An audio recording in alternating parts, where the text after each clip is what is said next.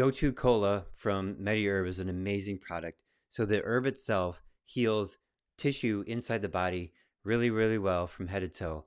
Let me give you this amazing example.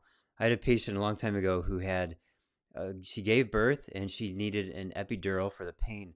So that's where they take a needle and they stick it into the spinal column and they go through the exterior sheath of the spinal column. That's called the dura mater. So that's why the procedure is called epidural, because they're going through that sheath, the dura. And then they inject the painkiller. The pain goes away. She gives birth. Everything's fine. About 4 or 5 days later, she gets a migraine. And when she saw me, she had this migraine every day for a year and a half. And I do muscle testing, which is a biofeedback procedure. And I found the need for this Gotu Kola. And what happened was the needle punctured through that dura mater, pulled out, and then there was a scar that formed. Very small scar, but it torqued her dura mater sheath in her low back, and it affects the whole deep central nervous system, and it caused the migraine.